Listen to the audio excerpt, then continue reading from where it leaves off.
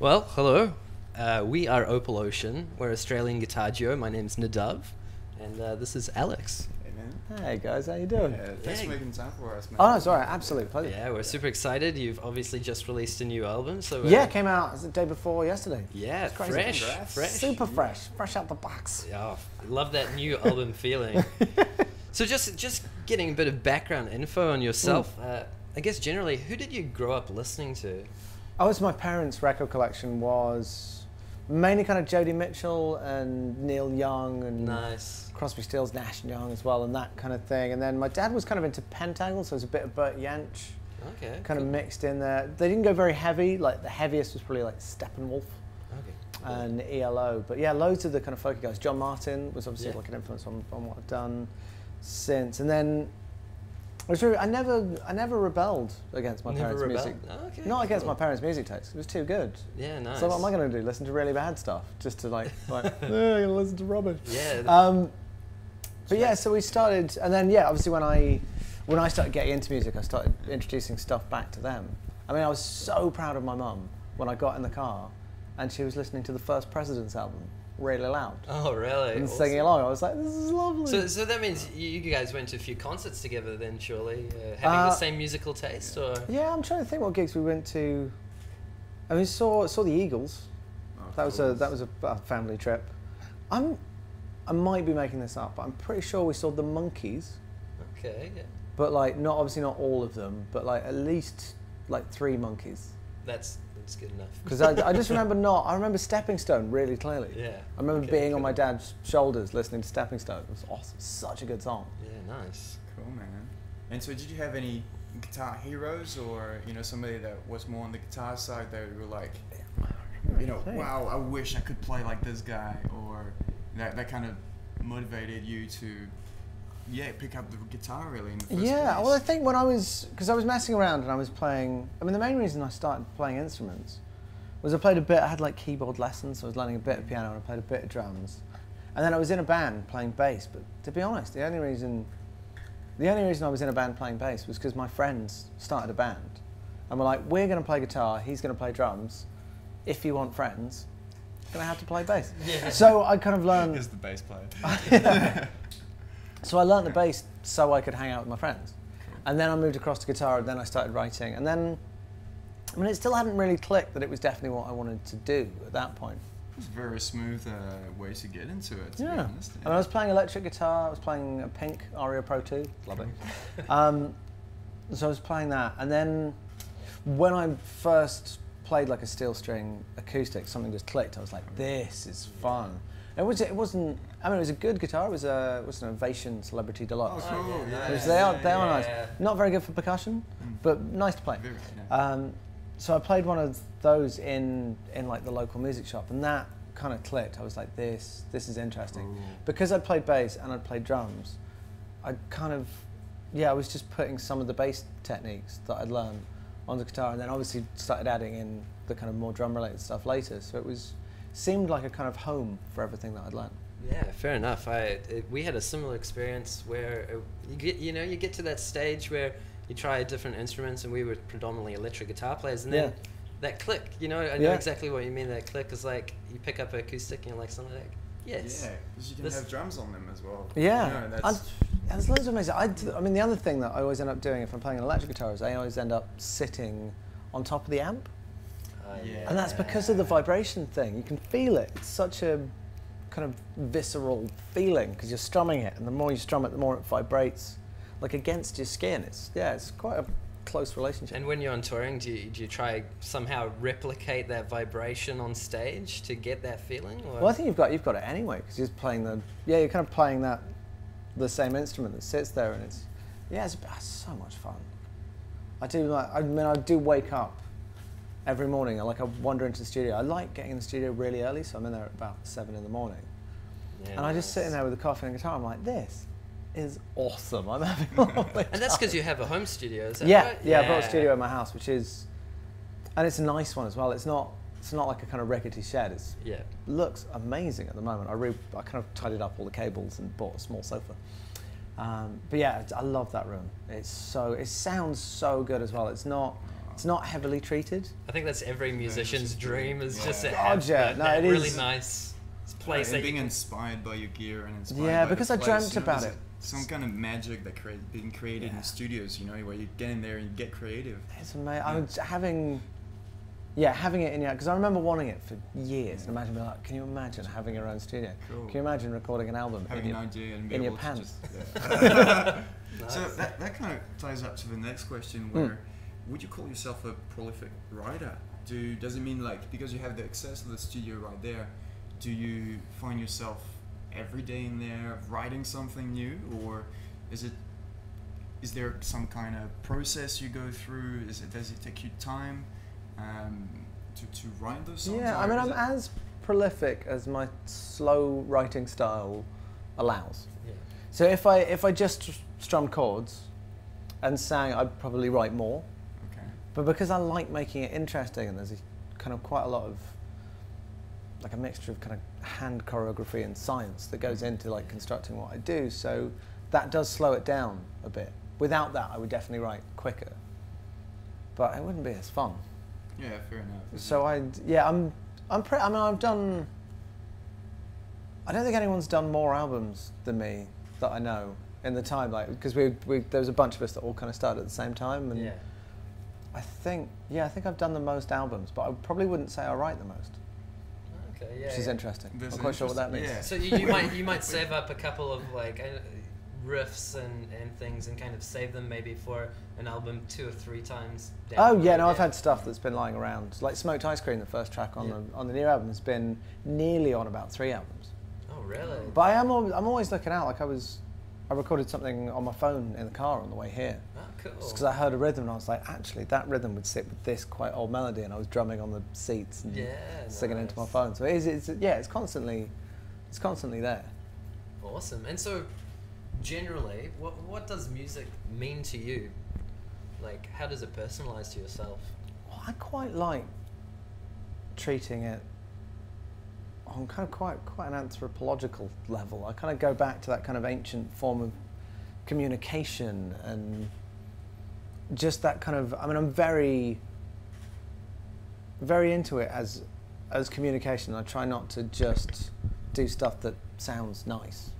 I try to get, especially lyrically, I try and say something with that means something, even if it is just to me. It's that amazing thing. But then with instrumental stuff, I mean, a number of completely instrumental pieces have made me cry, and that's such an amazing thing. Like, that's incredible, because it's the fact you can tell a story without words is it's a fascinating thing. Yeah, for sure. And well, I guess we should probably talk about the new album. That 2 days is pretty fresh. Fresh out the box. Yeah. Have you got any favorite tracks off your own album that you're really looking forward to performing live? Oh, it is. It's a really fun album live. Yeah. It was probably, like, the last tour I did was my favorite tour I've ever done, because the material's just so lively. Like Smoked Ice Cream has that kind of proper bounce to it, and then Hit the Ground Running is just really fun to sing. Yeah. And then Fingertips is another it's really souly. It's much soulier than I've ever gone before. Like, I actively avoided soul vocally for a little while, because there was just too many people doing it, and I felt like if I was going to do it, I want to be able to do it really well. I didn't want to, because it's such a kind of iconic vocal style that if you dip into it badly, it's really embarrassing. For sure. So I kind of felt like this album, I could do it, and B, it's kind of gone a bit quiet. Because when I first... So you were concentrating on that aspect then? Yeah, that was definitely... Actively practice that? Or going to try and push it, try and actually... Because I'd stretched my range massively over the last few albums, and I noticed I've been adding loads of stuff live, like Teardrop, where I would have played it originally. There's the bit in the middle where it goes kind of relatively high. And live, everyone expects it, because on the record it goes down. Live I actually go up instead, so it starts pretty high, and then goes stupid high, and then comes back down. And it's that thing. I remember the first, I saw a whole crowd kind of lean back when I first started doing it, because they were like, he's up there, and I was like, whoa, he's still going. And there's something, I got into that feeling of I mean, yeah, with Hit the Ground as well, that high bit, when I first started doing that, people were like, I mean, it was that proper thing, which I have been trying to capture for a while, which is another kind of strange music effect on the brain that I've had a couple of times, like Bobby McFerrin does it for me, like it's so good and so clever and so technically difficult that the only human response that your brain can do is laugh. Yeah. Which is, that's an incredible thing. If you can, yeah, so I'm... I totally get you, you know, when you watch an act and they just... They ridiculous. Well, they start on such a high level and you're like, oh, that's amazing. And then they push it and tiny you're bit just further, like... you're just like, you sit there and you look at the person next to you and you go, did that just happen? Yeah, I mean, that's kind of what I was searching for, I think, and across the whole record, really. And then there's other stuff. I'm trying to think what my favourite... I mean, I'll Carry You I wrote for my son, so that's quite special. And I mean, to be honest, when I first started working on it, I thought it might be the worst thing I'd ever done. It was really weird. The third harmony, because the beginning and end is completely kind of choral. And I put the first two on and I was like, this sounds rubbish. I mean, it sounded, because it was just like a first and a third, and I think I was adding the fifth. It was just, like, it was so low and so dirgy. Yeah. And I did it in the morning, so it was my classic 7 o'clock in the morning, go in the studio with my coffee, be like, when you find me far from home. I was like, this is stupid. And then when I added the third harmony, my brother woke up and he came in and was like, did you just do this? This is cool, I'm down with this. I was like, oh, wicked. But it is, that one, yeah, that was a kind of fascinating journey. So you work by yourself at the studio? Or? Yeah, I do quite a lot of engineering stuff. If I want to do piano, because the piano's downstairs, the studio's upstairs, spiral staircase in between. Cool. As makes for interesting room sounds and all that. God, as much as I enjoy hitting record and running up and down the stairs, it is very nice having someone being like, are you ready? Sound, let's go. Because I played a lot of piano on this record. I think I kind of really got into piano on this record. Cool. Yeah, it sounds like you're really pushing yourself every time you make something. You know, that's like the plan. Really trying to, you know, do something even better than what you've done. Yeah, I mean, piano live was scary because I really hadn't done that.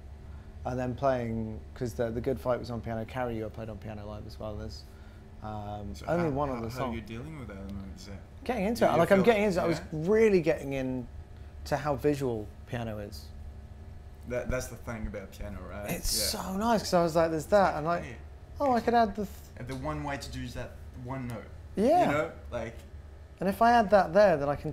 if I hit that slightly harder, it's actually in all the chords. You can have like a note running through the whole... And I loved it. That's awesome. And the way that you can move... It was like one track was in C. C's lovely. The other track is in...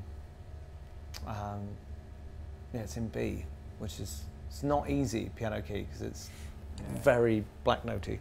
So that took a bit of getting used to. But it was great fun, and I think it's a really nice thing to add to the set, because it's such a different energy level. Yeah, especially going from, you know, acoustic guitar, where you're doing so many different little things, you know, you're hitting, you're doing the drumming. Yeah. And then you obviously have switched focus away from that sound. And I guess with piano especially, like, you don't get that, so when you're listening to it, you don't get, oh, I think they're looping, you know, because these days a lot of people just automatically think when they hear a complicated guitar part, they go, oh, that person's looping. But when it comes to the piano, no one questions it really. They're just like, oh yeah, he's doing his piano. I loop very sparingly. I think we had the loop pedal set up on my board, and we used it, I think, on 2 songs. Yeah, it's just 2 songs. Yeah, nice. Over the course of like 2 hours, so it's very minimal. But it's a really fun thing to play with. Yeah. I have to say, I really enjoyed the little nod of guitar-y thing, the sitar-y thing. We checked it out in the car yesterday, and we were like, wow, it's actually a sitar, and we were wondering if it was it just a slide, you know, on a resonator? No, it's a proper one. And I was like, wow, so you end up tuning that sitar? Yeah, I mean, I had to do it again. I had to relearn sitar thing, because we did the whole album live from my house for the 10th anniversary. It was last year. So I had to relearn the sitar, which was pretty. How did you relate guitar? Like, I mean, obviously your guitar-y thing is not a sitar, but how did you kind of relate the two together? Yeah, make that jump. Well, I tried to kind of cross it over in a few ways, partly just the tempo kind of map of the whole album, so it came in fast and dipped down and went back up. I tried to kind of map that across. And production-wise, I did want it to be like a nod to the production of the first album and try and strip it back a bit more. Obviously, the first album does have, like, Dream Catch Me is not a stripped back thing. It's not even acoustic. Like, it starts with a really loud 808 being just hammered. But I wanted to kind of reference the first album in kind of tone and feel. I think because I avoided it for so long, because I'd done it, I didn't want to do it again. Oh, no, that's the first album. I was like, that's the first album. Yeah, let's not do that, because it sounds like it could have been on the first album. So let's avoid that. And then kind of kept moving around. The second album was very kind of synth-based. So it was loads of noises on that. Third album was, again, quite heavily produced, but with the guitar at the front. Fourth album was completely stripped back, just guitar. I do still think, playing-wise, that's by far the most complicated thing, because there was nothing else on it. I really wanted to push the guitar. So that, for me, was what this album is vocally. Oh, cool. And then the next challenge is to try and get both at the same time on the same level. Yeah, because obviously I heard on some of the tracks with the drums especially, they were really kind of pushed forward quite a bit. And it's something, I guess, very different to some of those guitar-focused bits, which is really nice. It brings, a bit of depth to it, I feel. And how do you think you're gonna, I guess, tackle that live? I mean, live-wise, this album's been the quickest to arrange. It's just made sense immediately. That's awesome. Which is great, and I think because I watched loads of sessions. I was watching a lot of do you know the Tiny Desk sessions? Yes. Yeah, I watched loads of those, and I was trying to work out what do I want to see in a Tiny Desk in this format, and I was like, I want to see people that can play, and I want to see vocals, but I want to see the vocalists like push it. I want to see like some balls vocally. So I was kind of writing it around that, which is why I think the production never goes too far, and every song does work with just an acoustic guitar and a vocal. But live, I've got a kick drum on my left foot. I've also got an octave worth of bass pedals.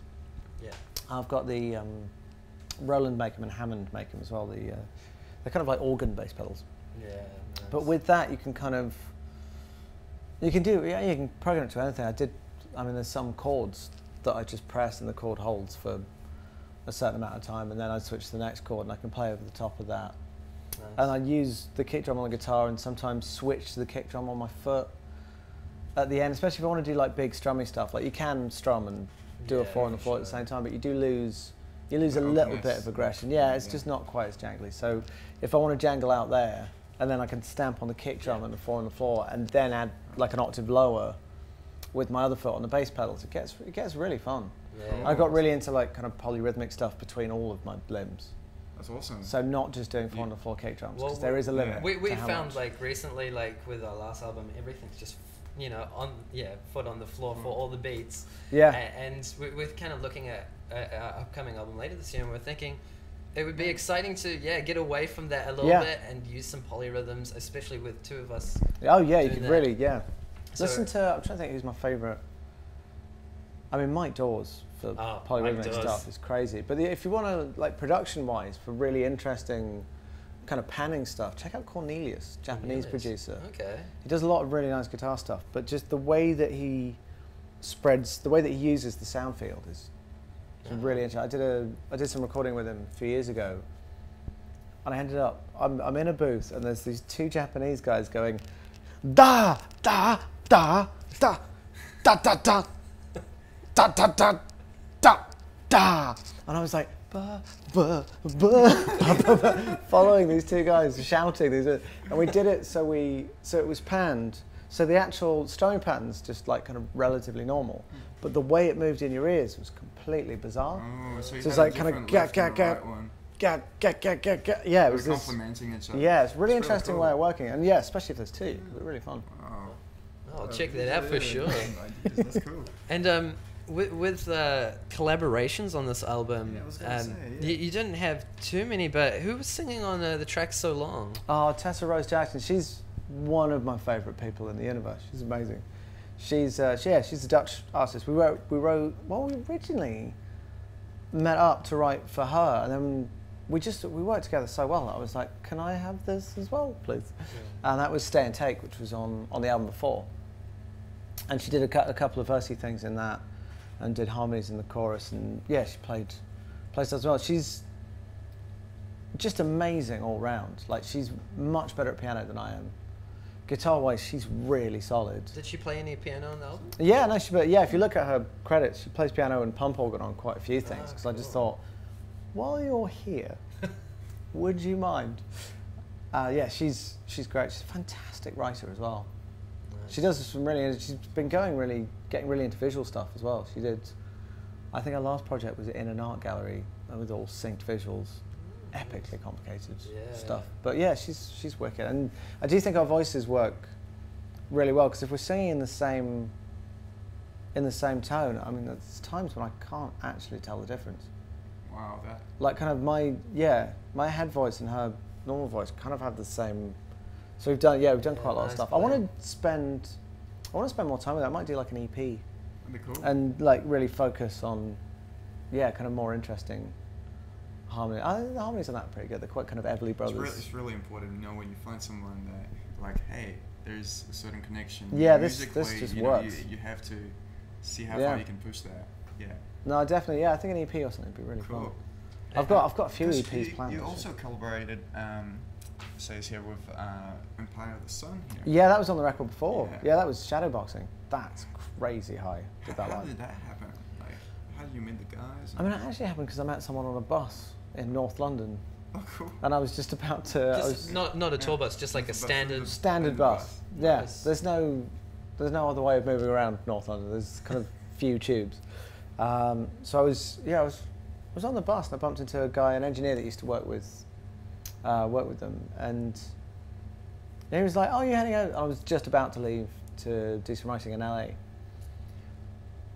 and he was like, "Oh, you should write with Pete and the guys. It'd be awesome. You should definitely do that." And I was like, "Yeah, that would actually be totally amazing." And then got an email, and he kind of introduced us over email. And then while we were over, hopped in the studio. That was fascinating seeing how they work. Yeah, obviously every time you collaborate, you're going to have a different experience of how, they blend together. I mean, they work in such a bizarre way, especially in terms of like melody construction. They do some really interesting stuff, like recording with the track in half speed and the vocal normal speed. Okay. Oh, wow.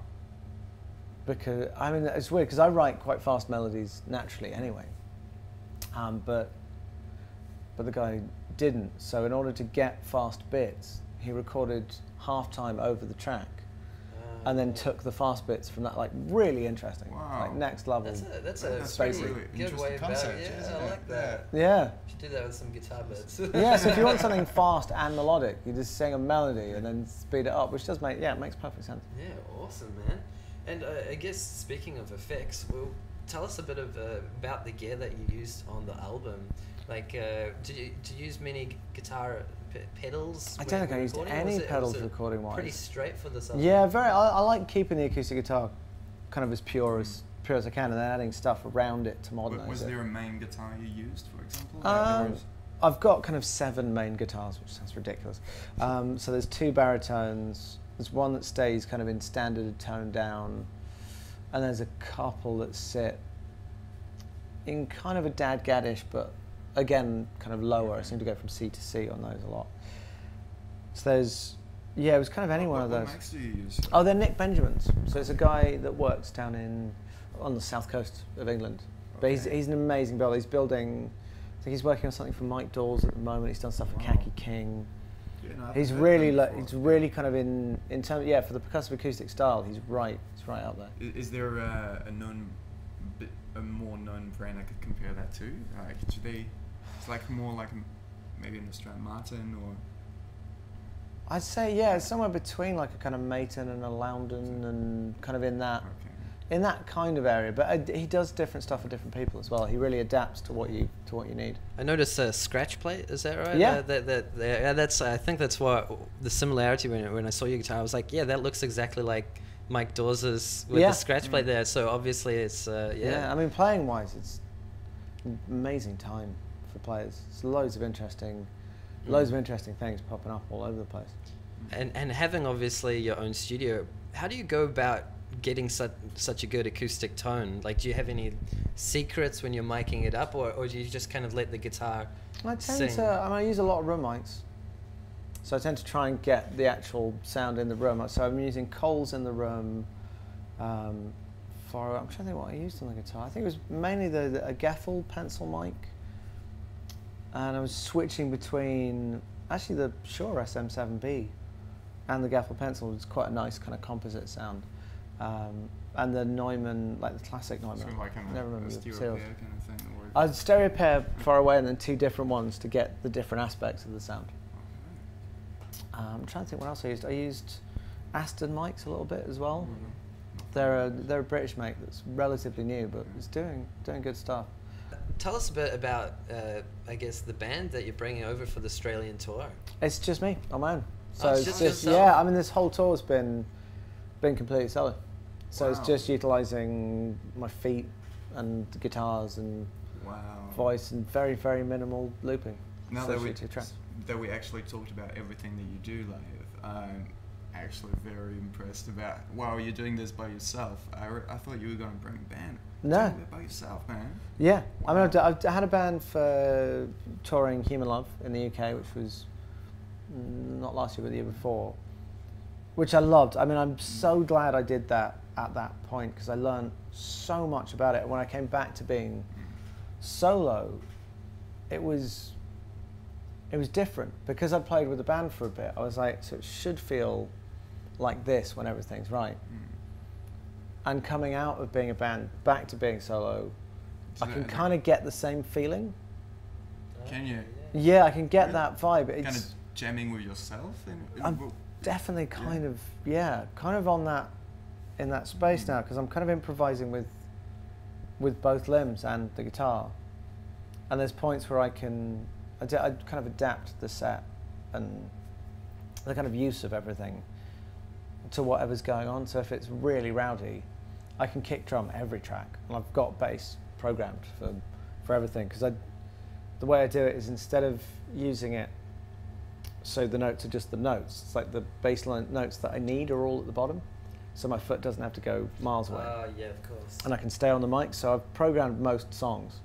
Yeah, nice. So you can do the kick drum and the bass and the guitar and sing and keep it. Yeah, I mean, it's big noise. That I guess goes back to your thoughts when you're writing it for the tiny desk situation. Yeah, and that will just translate to the stage so well because you just got everything. You just want everything to happen. Happen at the same time, so you don't. Because I've dug myself a massive hole because we released Up and Away, which has a really cool guitar part. But in terms of the track has so many things on it. Like the difference between the verse and the chorus is like a hi-hat, and obviously the vocals. So because of that, I found it was incredibly difficult to arrange. So I wanted to avoid that this time. So keep making sure all the singles I can just do and they're good, and I don't need to worry about it. Yeah, of course. I might even take it a stage further. I might do like the record version, and then as soon as I've done the record version, work out like a promo version as well. Okay, yeah. So I don't, because otherwise I get really attached to other versions. Yeah. And then I always, because I can kind of feel that there's something not there. Yeah, it kind of bugs me, and then it makes it less fun. So I think if I do the arrangement early enough in the process, then I can go out. For the Bluesfest, so that's the kind of setup you're going to be using for that? Kick drum, bass pedals. I've got like an SPDX sampler that runs down. I can actually loop beats as well. Oh, real? And do you know much about Byron Bay Bluesfest? I've done it, I think, twice, maybe three times. Now? Nice. I've been around quite a long time now, so I get a bit confused. And you're obviously super excited to come back. It's such a good festival. I mean, my favourite year, I think I saw 10cc and Creedence Clearwater Revival and Paul Simon, I think, another year. So like the lineup's ridiculous. Yeah, it's crazy. It's always it's a great place for it as well. Yeah. And do you think you're going to have time to hang out and see any other acts while you're there? Hopefully, fingers crossed. I mean, there'll be a bit of promo during the day. I'll obviously be running around like a lunatic a little bit, but I'll definitely make sure I see see some stuff. Yeah, perfect. Well, we're looking forward to you know, having you back here in April and having you tour around. And what song are you going to be playing for us today? I was going to do Hit the Ground. Hit the Ground. Awesome. Yeah, get right up there. Yeah, cool. Looking forward to, man. Thank you very much. Cool. Pleasure. Lovely to meet you guys. And hopefully we'll see you when you come back around. Awesome. Yeah. Thank you. Cool. Ready?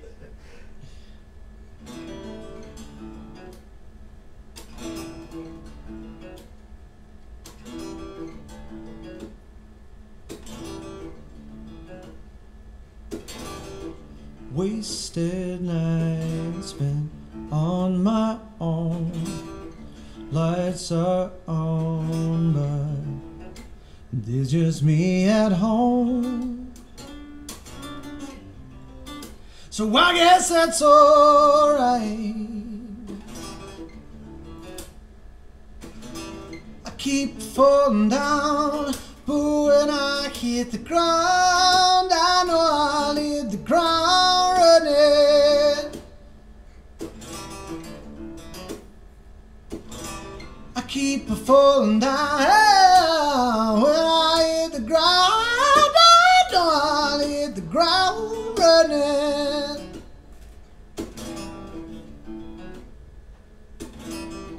It's a long and winding road, breaks me down, but I come back twice as strong. So I guess that's alright. I keep falling down, but when I hit the ground, I know I'll hit the ground running. I keep falling down, when I hit the ground, I know I'll hit the ground running.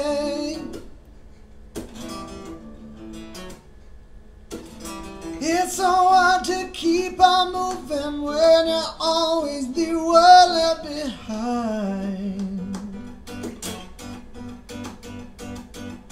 So close I can almost see it, always greener on the other side.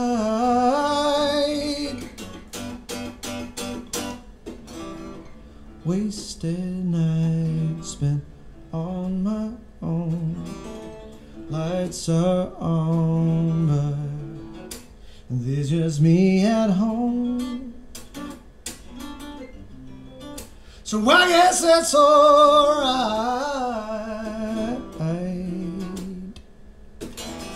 I keep falling down, but when I hit the ground, I know I'll hit the ground running. I keep falling down.